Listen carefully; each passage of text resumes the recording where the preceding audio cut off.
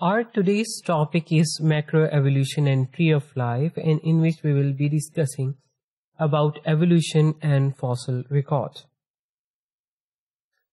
So, in the evolution and fossil record, there is a very close relationship.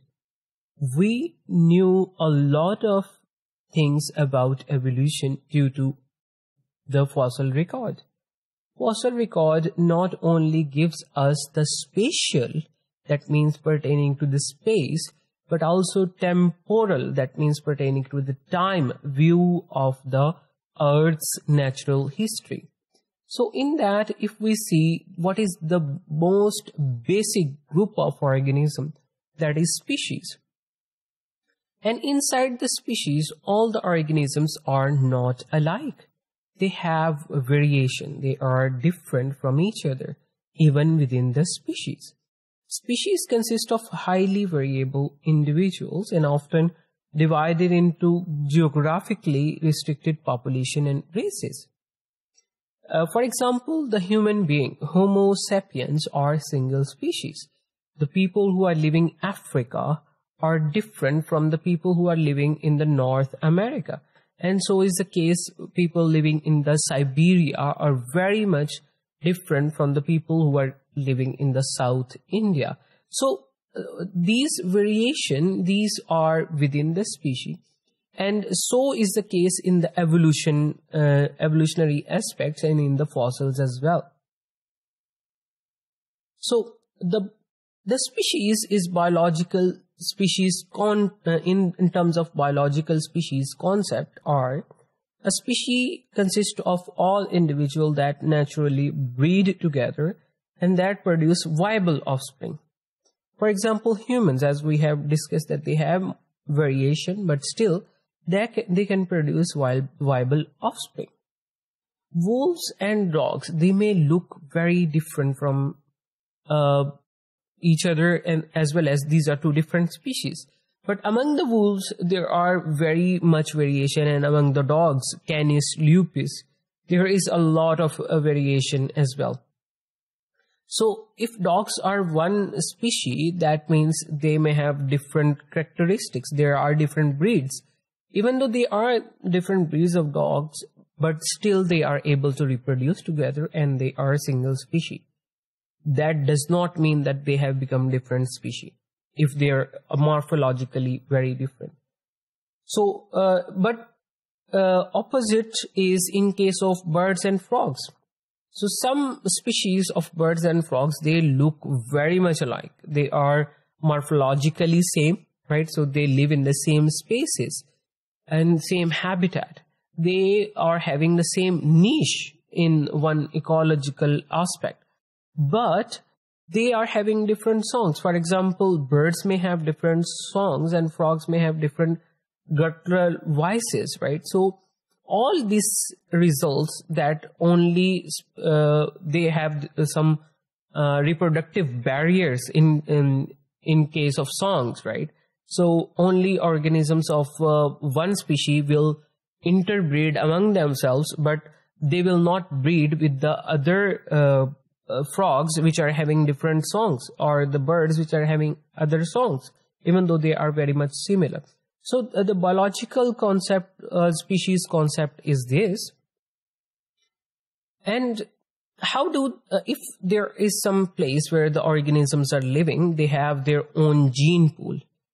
If they are geographically isolated, that gene pool will evolve in that place, and it will be different, a little bit different from the same species organism living in another place. So the local population may be isolated from other population of the same species and with a subtly different gene pool, an overall array of genetic material in all the organism within the population. So that means the genes will be a little bit different in one population than the other population. Now, what is gene flow? So if there are two populations living and some genes are going from one place, one gene pool, to the next population, that is called gene flow. The cohesion of species is maintained over its natural range by process of gene flow. If there is no gene flow, both of the population will develop into different species. So gene flow, as we have discussed, interbreeding with the members of neighboring population. If one wandering individual goes from one population to the other, that is resulting into the gene flow. So the speciation, the process of splitting of a population to form two species is speciation. So if one population, if there are two populations of the same species, but they are, maybe due to some geographical barriers they are separated and there is no gene flow between them, or due to some other behavioral aspect, just like I have already said, by some songs, they have evolved different songs for each other, the reproductive songs, reproductive isolation we call that. So all of these things result into the evolving of a different species from the same species. So one species develops into two different species, and we call that speciation. So there are two models, the allopatric or other homeland model and the geographic model of the speciation that is based on the establishment of the geographical barriers. So one organism is there, but another some individual from that organism are choosing another homeland, and they have different selection pressure over there, and that results into speciation. So now, as we were discussing the reasons for the speciation, each population or set of population would start out with a different gene. If some organisms are living in one area, they will have different gene pool, slightly different gene pool from the parent population. So when they have different gene pool, they have different starting point.